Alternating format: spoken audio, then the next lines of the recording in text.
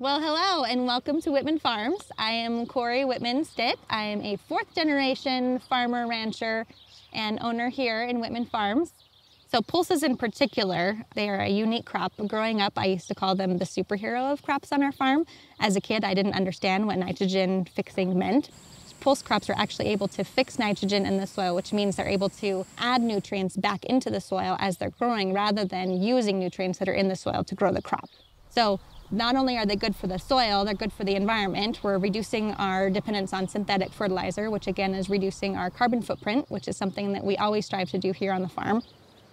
One of the other advantages to growing pulse crops is they are a highly drought-tolerant crop. We are 100% dryland farm, which means we have no irrigation. We are relying only on what falls from the sky to grow a crop. It's not always great when you have a drought year, but traditionally it is very good growing conditions for your pulse crops. We have a wet spring, enough time for them to really get going and get some good growth. As they mature, they'll start to dry down, and when you harvest them, they actually get quite condensed and close to the ground. So these are chickpeas, and they are dried down and ready for harvest. And here I have some lentils, and they are dried down and also ready for harvest. Our harvest typically lasts between 7 and 10 weeks, depending on how big the harvest is, how many rain events we have during harvest, how many combine breakdowns we have. So the process once harvest rolls around is you're going to drive that combine into the field. You're going to start cutting it. Once you fill up as much as you can in your combine, you'll dump that either into a grain wagon to carry it to a truck or directly onto a truck, and that will then go to a storage facility. Maybe have some home storage, which will then go to a processor from your home storage or directly to the processing plant.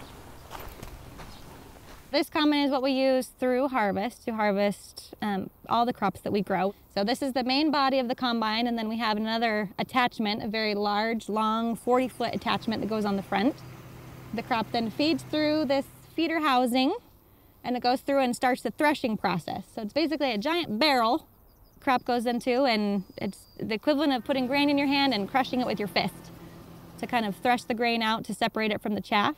And then it goes through a cleaning process with sieves that are basically shakers going back and forth and wind coming from below. The wind blows out the chaff, the heavier grain falls through the sieves and then gets carried up into a clean grain bulk tank. Then that's what gets taken to market. So this is our primary storage facility. We primarily store our wheat and cereal grains here, but sometimes if we have a big production year, we can store some pulses like dry green peas. So I really value pulses not only in the role that they play environmentally and economically on the farm, but nutritionally in our family. We grew up growing pulses, seeing them in the field, harvesting them, and then Mom would make these incredible meals, whether it was lentil chili or lentil salad or amazing hummus recipes, you name it, we had it on our table. Here you go. When my son was born, I was doing all the things that moms do and Googling all the, what should I feed my son? What are the best things? What's gonna make his brain healthy? And you name it, pretty much every Google search I did, lentils and chickpeas were top of the list. So that's what I put in his diet from 6 months on. Yeah. Are you gonna be a farmer someday? Okay, now it's time to get these pulses off to the processing plant.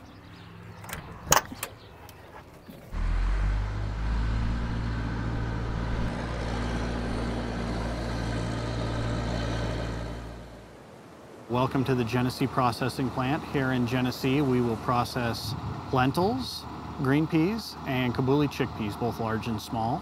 Once we've received it into the plant, we will start by running it through an aspiration system, the screen machines, gravity tables, destoners before it goes into either precision graders for certain commodities or the color sorter before it goes through metal detectors into our finished product.